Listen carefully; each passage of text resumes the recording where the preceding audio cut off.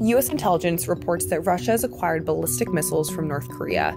Tom, how are these used in the attacks on Ukraine this week? Look, missiles have become weapons of choice. The Russians have reportedly gotten artillery as well as short-range ballistic missiles from North Korea. There's also reports going after Iranian missiles as well. So they're using them because they're running out of what they have. It's going to be an enormous cost imposition for Ukrainian air defenses and just their forces in general. So if Russia does get these Iranian missiles, is Ukraine equipped to defend them? The challenge, just very simply, is that there's going to be a lot of losses, and it really puts the urgency of the ground forces to go in there and schwack these things from below, or frankly, long-range strike to push the Russian forces back. And that's why getting the Ukrainians longer-range strike of whatever form is going to be so critical here to be able to shoot back.